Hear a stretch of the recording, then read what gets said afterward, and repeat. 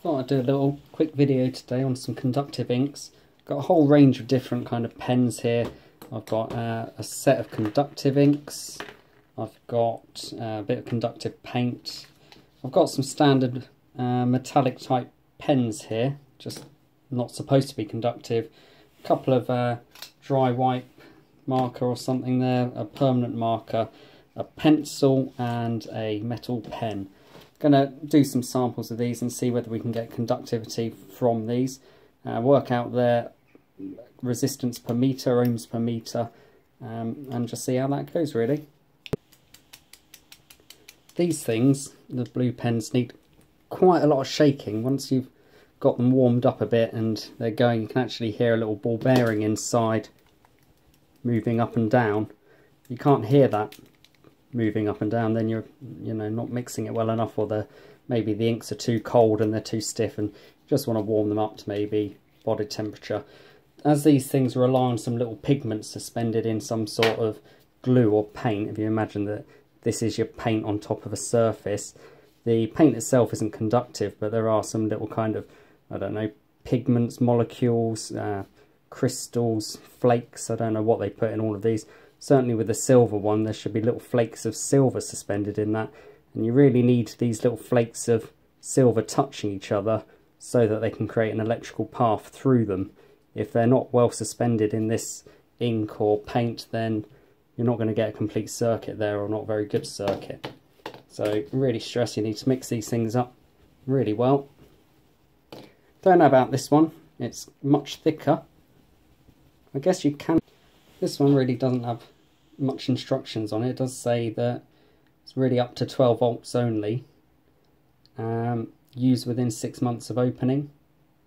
It says it works on paper, plastics, textiles. Don't know what these ones.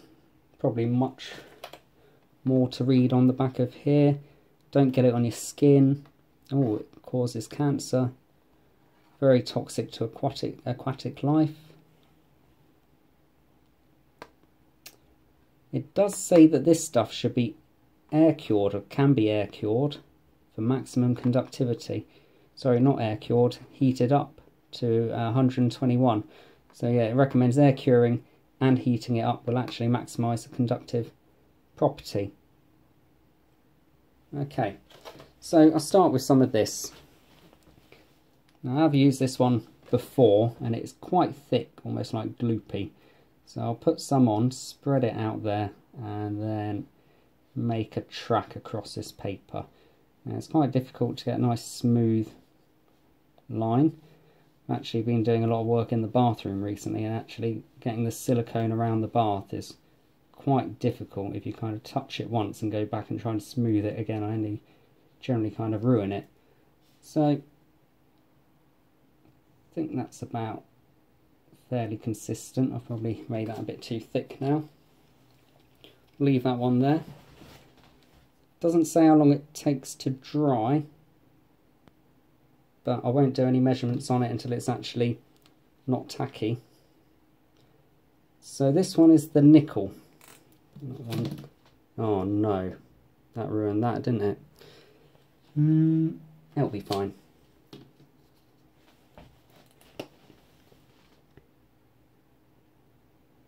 Right, so this is the nickel. Give it a little squeeze and push the nib down to get it going. Gonna not make this one quite as thick. I'm just gonna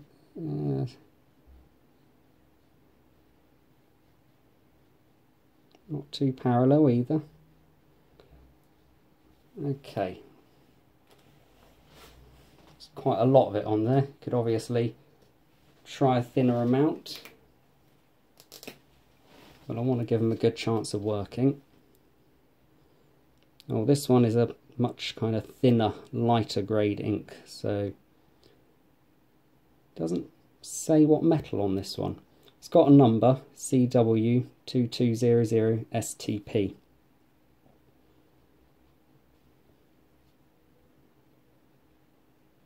I must mention that one of these smells quite strong, so it's quite fumey. Might be this one actually. Gonna have to go open the window, let some air in. quite thin, that one. Probably argue I'm actually going to go along here again. Push a bit more out, make this one a bit bigger because it's quite a thin ink.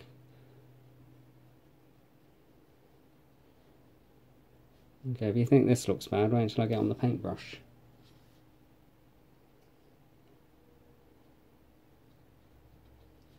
Okay. I must say that nickel one is really quite dark. This one's much more silver, so I'd say this one is probably silver conductive. Right, how do I go about getting hold of this then?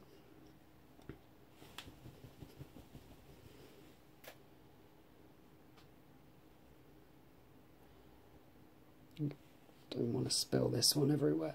Come on. Oh, all over my hand. And probably the worst place you could take this paint from at the top, because I'd imagine all the good stuff sunk to the bottom. Paint. Yeah, it feels quite watery, this one.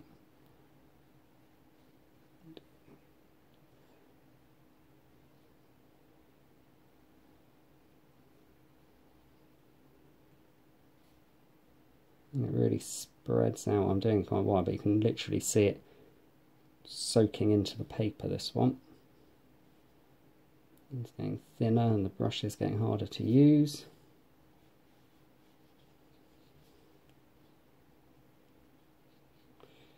So it'll be quite difficult to get a thin bead of that on there. I'm going to layer it up because you can almost see the paper appearing through this ink. So I'd imagine any kind of metal particles in here are extremely small. Okay. It's gone everywhere down here. I don't know, I'm going to get that on. Okay, it just pushes on. Okay, well, we'll leave those for a bit. Don't know how long. I'll come back in about 10 minutes and see how they're getting on. While they are drying, I will have a go at some of these pens here.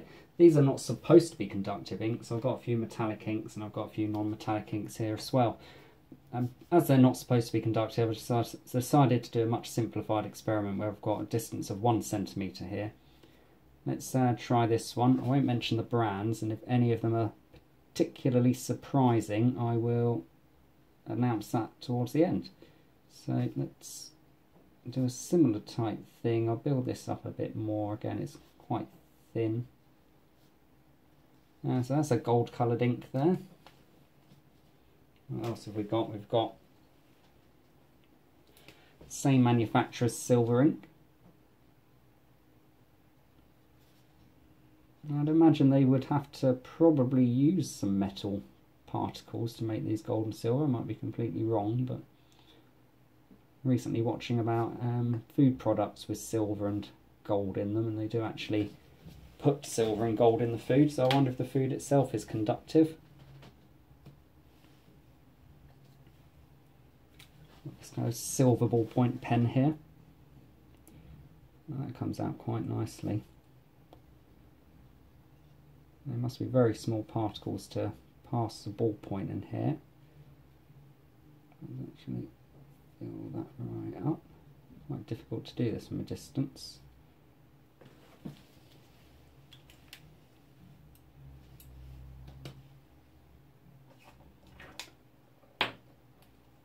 Right, I've also got a pencil. It's probably quite a high grade, as in quite a hard lead. Looks like someone's decided to do some hoovering while I'm recording.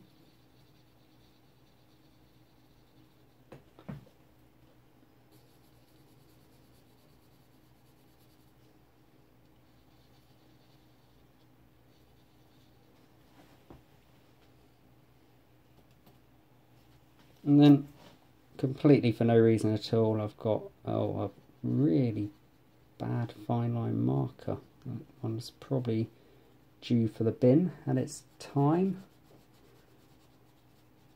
Wonder how they recycle these things. Okay. And then a slim dry wipe.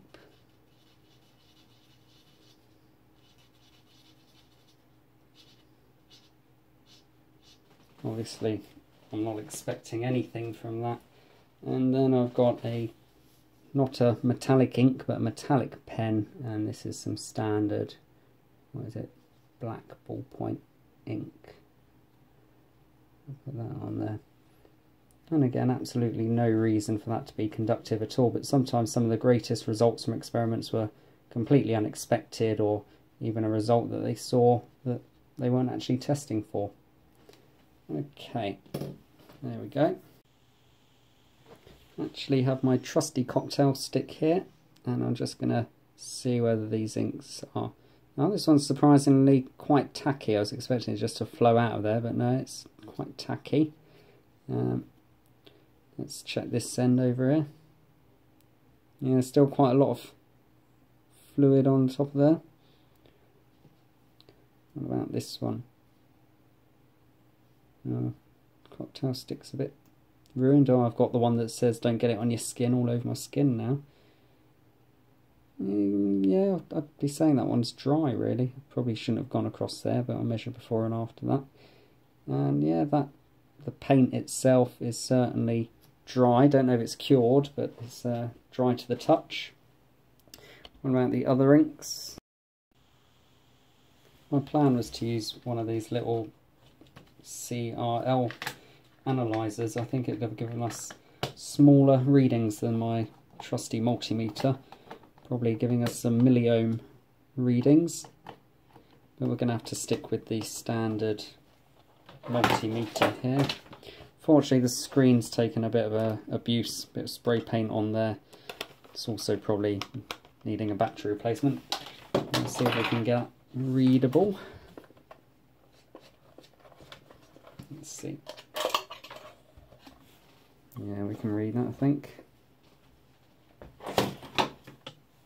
Right, put this into resistance. There we go. And it has a light somewhere, but it does seem to go off very rapidly, so not much point in that. I'm actually going to start with reading this conductive paint here, as it seems to be dry. We'll stick 1 meter in there, one there, if I can do that. And the light's gone off already, but we can see it says 8.1. 8.1 what? 8.1 ohms. Let me see if I can get a better connection on that. Come back to that one after a bit longer. So, 8 ohms. I'm going to write that one down.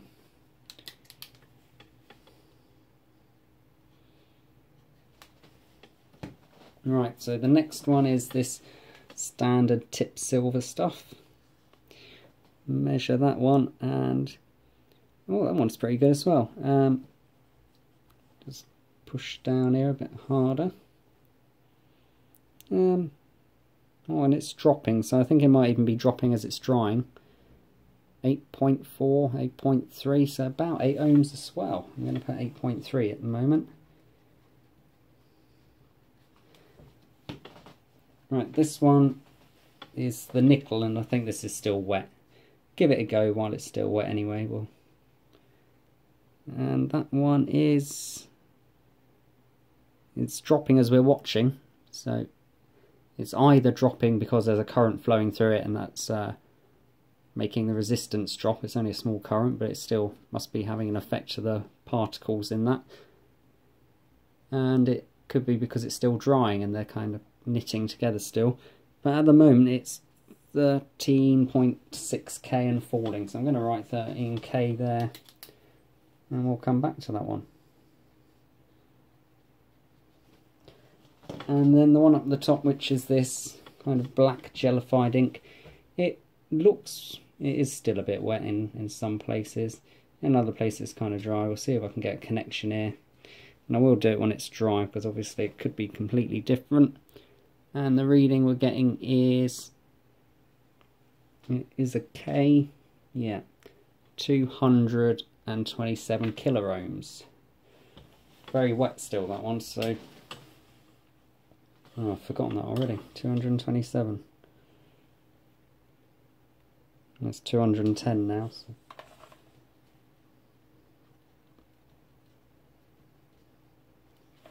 And there we go. Give that a while longer and see what happens. Let's see if I can get to these ones back here now. Should also include the internal resistance of the multimeter, and you see it's coming up at about 0.3 of an ohm. That's just how it is. Checked all the connections, that seems to be as good as I can get. Okay, I think if you're taking current readings, that would give you quite a different reading. So this is the first non-conductive ink, but metallic ink anyway, and there is nothing there, no resistivity, or conductivity rather, lots of resistivity. Nope, nothing from that one. Let's go down to the next one. Nothing from that one. They're all nothing, just check the probes are still functioning. Yes, they are. What about the next one? Oh, there is something from this one. This one is 120, 118 ohms. That's nice. So, oh, that's pencil. 118K.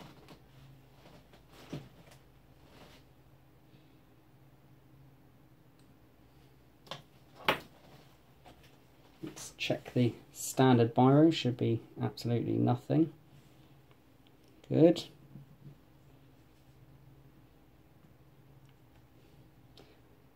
Next one. Oh, that wasn't a biro, so that was the dry liner. This one's biro down here. Oh, stabbed into through the paper with that one. So keen to get a reading.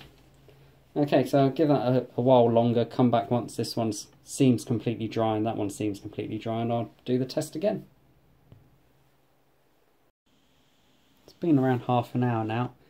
The black conductive paint here, it seems pretty dry in the thinner areas. There's a blob here that I've kind of repaired a bit of the track.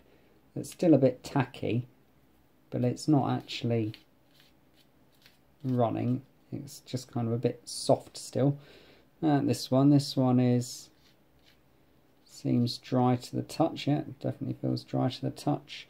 These ones are already dry. So we'll go quickly over these again, get some more resistance readings. Let's go with this one that was 8 ohms to start with. So that one's settled down. We're getting about 7 ohms, 7.1, plus the 0.3 in the meter, but I mean minus that, but we'll say 7 ohms. The next one, oh, that one's settled down. This one's settled down to about 6.4. That is 6.4 ohms. Creasing up slightly. So I'll move these probes about, it changes. I'll say it's 6.3 I saw there. Sounds good. 6.3, 6.4 go on this. There we go.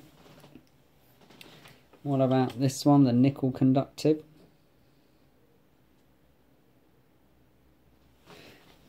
What is that? That is...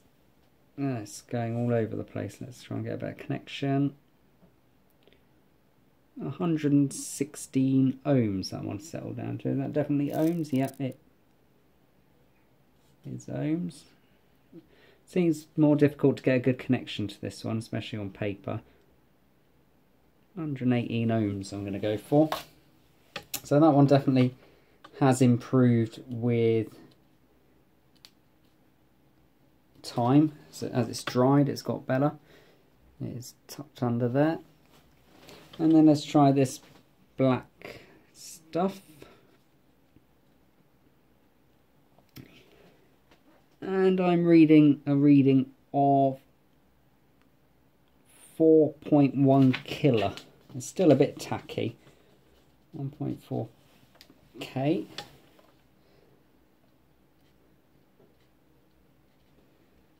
This is kind of like the first test and then the second test. So you can see it's drastically improved. If it's not dry, you're not going to get a good circuit down there at all. This one, as it's dried, has got much better. It's been in total probably about an hour since I laid these out. As they say on some of these paints and stuff, they're actually heat treating them or baking them will improve their conductivity again. I think that was on this silver pen here, or this nickel one. So we could try doing that. I have only done the test on paper this time, so that would be a separate thing altogether.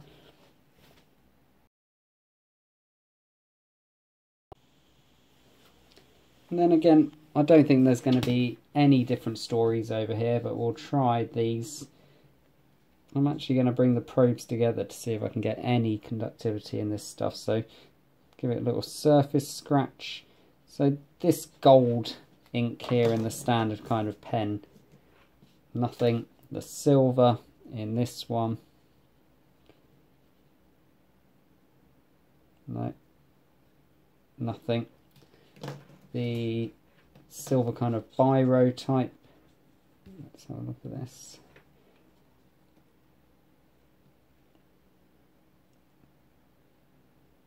No, not getting anything from that. The pencil obviously won't have dried, but no, that's not bad. What am I getting now? About 100. It's about the same really as I bring it into different places on this lead here, or graphite, I don't know what it is. Changes drastically. But that's still up there in the kilo ohm range, about 118 in the same place. So it's good to see that all of these conductive solutions here are much more conductive than pencil. Obviously this is a very short length, and if I'd done a 10 centimetre length it would be much higher. The best solutions I've got here is this particular silver conductive ink. What does it say? It says conducting silver argent conducteur. There's no other writing on it. Now if I have to think about where I got this one from, I can't actually remember. It's been in the drawer for a couple of years now. It could have been bought in a blister pack in Maplin's, or it could have been bought online. Can't remember, but it's the first time I've actually used it. I bought it for something, didn't end up using it. And actually these solutions, I bought those before Christmas. I was going to make some LED Christmas cards for the family, but I never actually got around to that, so that might be for next time. I started off with this one, and I couldn't actually get it to conduct enough current to light LEDs up. So then I ended up with these solutions, but never actually got around to it. So it'd be interesting perhaps to load these with some current and see how much current we can pass through them. What I've done now is connected up my bench supply. I've set it to about 10 volts, 100 milliamps. I'll just check the current flow through here.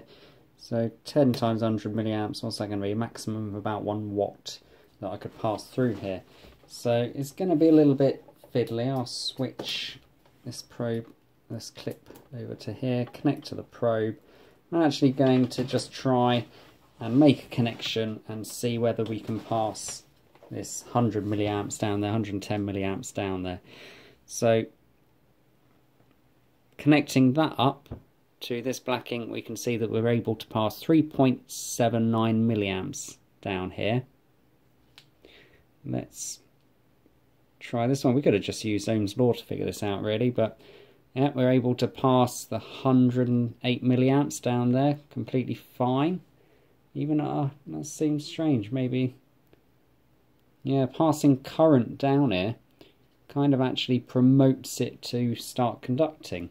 Let's try this one. Oh, that's strange. I'm not now getting anything. Oh, there we go. I've got some connection. I had to kind of rub past the top surface with this to get a connection, but it's passing 108 milliamps fine. Let's try this one, 108 milliamps fine. Let's crank up the power a bit. What shall I crank the power up to? We'll crank the power up to 1 amp. And that would be able to dissipate 10 watts down it if that goes well. Don't think there'll be enough energy to cause any of these to catch fire. Again, let's try this black conductive paint. we're able at 10 volts with a potential of 1 amp, we're able to push 4.25 milliamps down there. It's increasing slightly, so it looks like as it conducts, it becomes more conductive, or the connections are getting better, either end, one or the other. Try this one. We're able to pass 120. Can I get a better connection than that? Yeah, it looks like sometimes you get a better connection, and then it's almost like the power is possibly burning out your connection. Let's try down here a bit. So yeah, we're passing about 120 milliamps down there. Okay, now let's try this one. Oh. So you start a short out. Oh, there we go. My power supply is screaming it's overloading, so it's passing more than 1 amp down there, fine. And it'd be interesting to look with a thermal camera and actually, yeah, to look with a thermal camera and see if that track's warming up.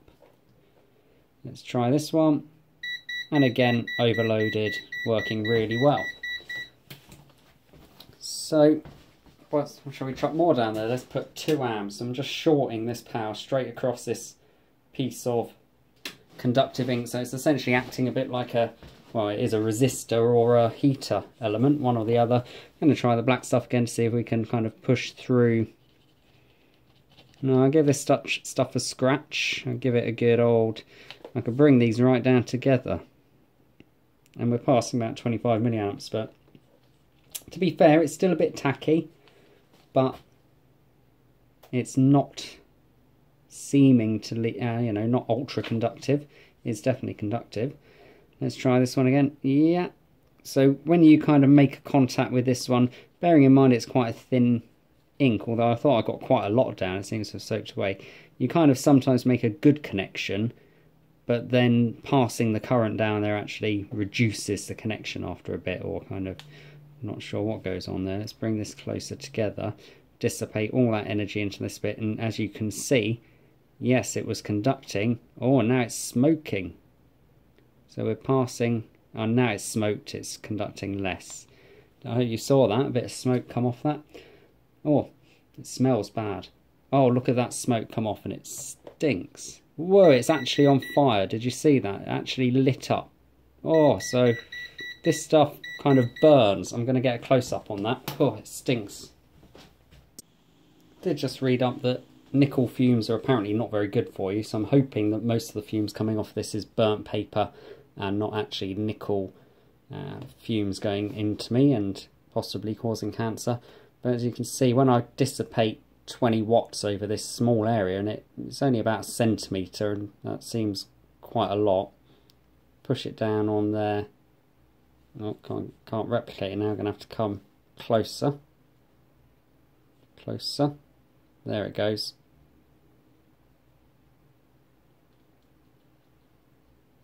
Whoa. Whoa. I'm going to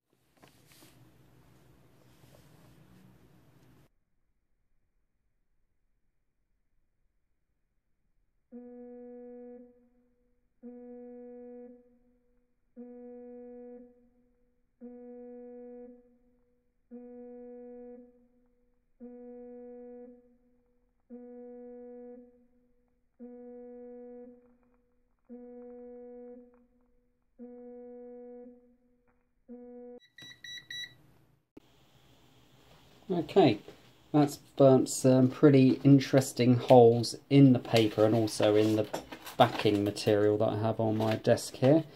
That was quite aggressive. That was 20 watts being dissipated over a very small distance though, but again, as I said, quite a violent reaction there. So let's try the 2 amps in this length. Am I getting it? Oh yeah, there we go. So yeah, definitely getting 2 amps, and they really need to change the range on this thing if we're going to be doing 2 amps. But my fuse is gone. So just be happy that we are pushing. I hope I'm just blowing my fuse again. Probably that's how you blow a fuse. Now it's going, and it's pushing 2 amps down there. I can read it off the power supply. let's see what point this stuff fails then. So 2 amps, 2 amps. Yeah, it really is conducting well. And we get to about here. And yeah, it's definitely doing a much better job than this nickel stuff. So bring it in and yeah, well, no fire being made. Yeah, that's good. And then this one, 2 amps. Oh, look at that, it's smoking straight away. So 20 watts at this point. Look at it. Oh, do you see that? It kind of changed colour and then flashed and now there's nothing. See if I can get a better picture of that happening. Well, I tried to go in there and get a slow motion of that thing burning out again, but it wouldn't actually go the same way that it went before. It was quite interesting because it almost kind of looked like it had almost gone wet, possibly melted, I'm not sure, and then kind of instantly burnt. It has kind of left some little flakes of metally looking stuff behind. So actually I'd say this one was the better performing one. This is the best one. And what one was that? This is the Conductive. It is CW220STP. No one has sent me any of this stuff for free or asked me to do this video. It is simply I wanted to find the best solution and I will be using this one in future. Now I've actually, as you've seen, put 20 watts through here at 10 volts, 2 amps, no problem. Brought those probes right down together, shorted the probes through that, and it's conducted really well. Nice and dry. It does kind of leave a bit of a silver residue behind, but I'm really happy with that one there. So I'm going to write down their resistance per meter now. Now I'm going to rate my favourite products here. It's going to be completely unfair because it's a bit unscientific. I should really have tested these again once they'd been heat cured or left to dry more permanently. But because of time and the fact I've destroyed them with some destructive testing, that's not really an option now.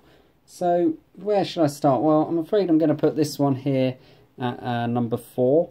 Now, the reason why that one's at number 4 is, while it's conductive, we've got some nice resistance there per meter. It does come out, for me anyway, at about, what was that, 14 kiloohms a meter. Now, that's fine if we're trying to send signals. I've seen people using this for like little keyboards and for sending signals to different chips like Arduino and Pickaxe. But for me, for actually sending some high power down to some LEDs, possibly making functional circuits from it, I can't get it to work. It does dry nice, it's nice and robust, it's flexible, it doesn't break off. It's quite a good price on this as well, and there's probably lots and lots of applications where this will be really useful. So it is a good product, and it has made it far better than pencil. So number 3, well, it's going to have to be this nickel conductive one. So the nickel, it comes out at about 1.18 kiloohms per meter. Again, it's not fair because to actually really work out its kiloohms per meter, I would need to know the cross-sectional size of the actual track I put down, and I've not taken that into consideration, so I tried to get them quite equal. This one was probably the thickest track there, but you know, I would have to guess that this one was also quite a thick track, and I would say probably the best one was the thinnest, which is this one. So now let's go in for number 2. Number 2 is this unknown conductive ink. Well, conductive silver it's actually called. I don't think it's actually called an ink. I think it is actually particles of silver suspended in some sort of resin or glue, and that is what forms the conductive layer. Certainly when it flakes off in some very thin, like metal wafers. So I think there's quite a lot of metal in that one. That one comes in at 80 ohms. Now it is actually, no, not kiloohms, I was going to do a kiloohm sign there, 80 ohms a meter. Now this is actually the best. This is the least resistive, or the best conducting version there. The only problem was that we saw again, it fizzes away quite well. When it was loaded up with current, it certainly failed. What I could have done was crank the currents up and seen at what current and what power dissipation these fail. But certainly by 20 watts dissipation in a small length there, it burnt up. Probably if you're doing very low power, very low signal applications, this would probably be the best stuff, because you know that little bit of resistance there makes all the difference. Now this standard one here just says conductive pen. I did throw the packet away long before making this video, so I've got no idea what it actually says. It says it's for industrial use only, and I probably shouldn't have it.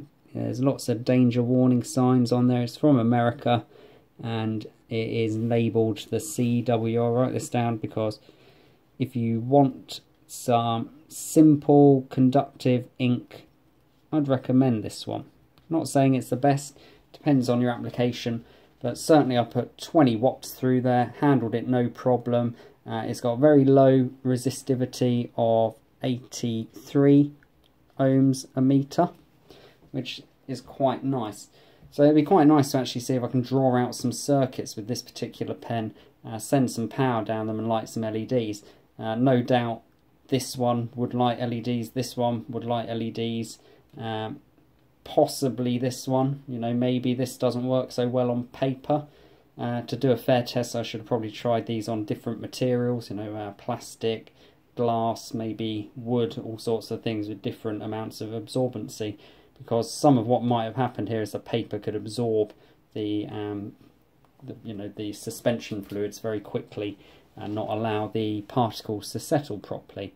So there we go, that's that. A bit basic, maybe not the most scientific test, and in no way should be taken as salt and pepper. And that sounds like I need to go.